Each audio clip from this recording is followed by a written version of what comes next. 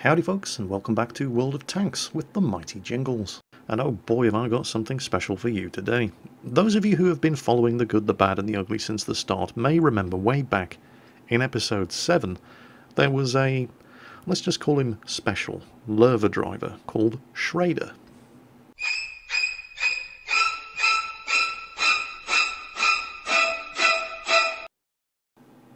If you're new to the good, the bad and the ugly, you might not remember Schrader. It was way back when I started doing these videos, but you may have seen some of the memes he has generated.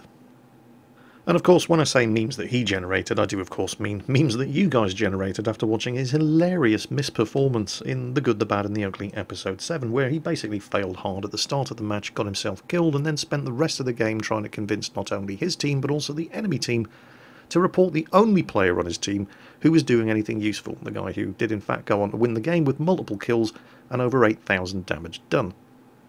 So we all laughed our asses off at Mr. Schrader, not so much his performance in battle, but the way he just humiliated himself in chat after his tank had been knocked out. At the same time, however, way back in GBA7, there were a bunch of cooler heads who pointed out that, well, let's not get too carried away at pointing the finger here, because judging by the way this guy's going on, it's entirely possible he's a very small child, or was possibly dropped on his head when he was a child. It's not beyond the bounds of possibility that the guy does actually genuinely suffer from some kind of mental disability.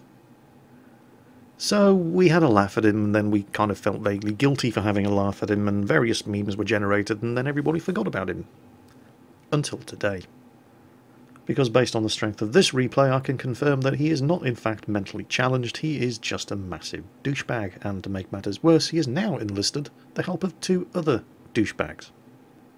And failed platooning in a tier 8 heavy tank with a tier 6 medium and a tier 7 light are the least of his sins. Just feast your eyes on what's about to happen. The poor Raven here in the RU-251 Sperrpanzer, as he attempts to win the game. Here comes Schrader. Yep, there. That's how we start. That's how we're going to carry on. His little friend, Livet, there in the Walker Bulldog. What these guys are actually doing is they have XVM installed, and they are deliberately picking the player on their team with the best stats, and then they're harassing him the entire game. This is how you get a 34% win rating and an 83, not 830, 83 WN8 rating like Schrader has. To have stats that bad, you're not just a bad player, you are deliberately going out of your way to ensure that your team loses. You're driving in front of friendly tanks just as they're about to fire, trying to get them banned for causing team damage. You are just harassing, blocking, insulting them in chat. You're doing everything you can to ensure that the best players on your team have a terrible match. Just to put things into perspective here, if you were to add up the win rating of the 3 players in Schrader's platoon, you would come to 121% between the 3 of them. You don't get that bad unless you're doing it on purpose. All you guys out there who have a win rating with a couple of thousand matches played, who have a win rating of 45, 46%, you are part of the reason why your team keeps losing. But you're not doing it on purpose, you're just not very good at World of Tanks. There's nothing wrong with that, it doesn't make you a bad person. And as long as you keep trying and attempt to learn from your mistakes, you're probably going to get better. Schrader here has a 34% win rating, and it's getting worse. 34% with less than 1,000 games played. 80% of his games played in the lurver, and in the last week he has a 10% win rating. You do not get that bad unless you're doing it on purpose. It's statistically impossible to suck so much that you have a 10% win rating. Even if he was AFKing, he'd have a 48 to 49% win rating. To get a win rating as bad as that, you have to be doing stuff like this in every game that you play.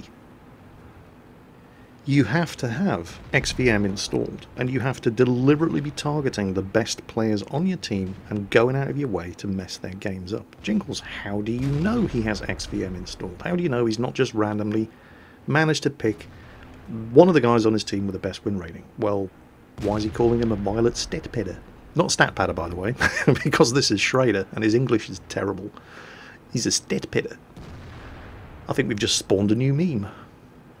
You might be sitting there watching this with your jaw hanging on the floor in amazement, thinking, how the hell has this guy not had his account banned yet? And that's a fantastic question. The reason he hasn't had his account banned yet is because of you lot. You're not reporting douchebags like this often enough. This isn't a re-rolled account, by the way. It's the same name as he was using back in The Good, the Bad and the Ugly episode 7, way back in February 2014. It's the same account that he was using over a year ago, and it still hasn't been banned. And that's not Wargaming's fault, that's ours. We're just not reporting this kind of behaviour because we just think, well, it's World of Tanks. This is what happens in World of Tanks, and nobody bothers clicking that report button. And so here he is, over a year later, in the same tank, still up to his old tricks.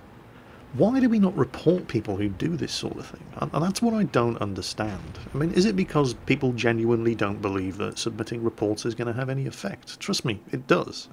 Nobody's going to get their account banned for a first offence, but, well, trust me when I tell you this is not his first offence. You don't get a WN8 rating of 83 over the lifetime of your account by only doing this sort of thing occasionally. Watch as he attempts to team kill, and even sucks at doing that.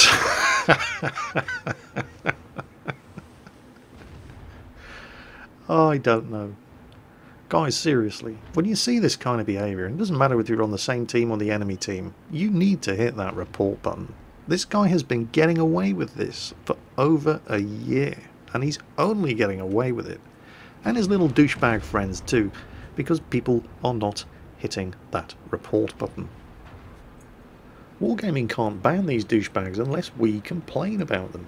I don't know how to make it any more simple than that. It really is. That's as basic as it gets. His behaviour is entirely his fault.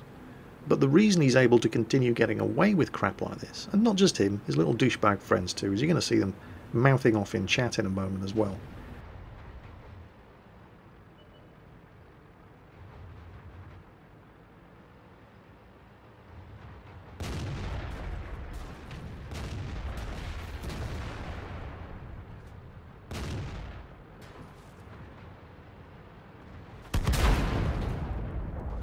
But Jingles, how do you know people aren't reporting him? Well, he's still playing. I don't know how much more obvious to make it.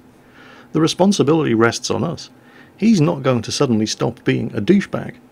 If we want this kind of behaviour stamped out in World of Tanks, it's up to us, not him. I'm not suggesting that everybody immediately logs into World of Tanks, does a search for Schrader and his two little douchebag friends, and then immediately expends all 10 of their daily report tickets on them. That's not going to achieve anything. The solution is much, much simpler. When you see this kind of behaviour in World of Tanks, when you're playing, just click the report button once. They're doing it often enough that it will soon mount up, and scumbags like this will no longer be able to play and ruin our games. So consider this a public service announcement on behalf of the World of Tanks community, and yes, I will be submitting a report of my own and citing this video as evidence. So my commiserations to Raven in the RU-251 Sperrpanzer, but my thanks also to Raven for bringing this to my attention so I can bring it to the attention of a wider audience, and hopefully together we can actually start to get something done about it. As always folks, take care, and I'll catch you next time.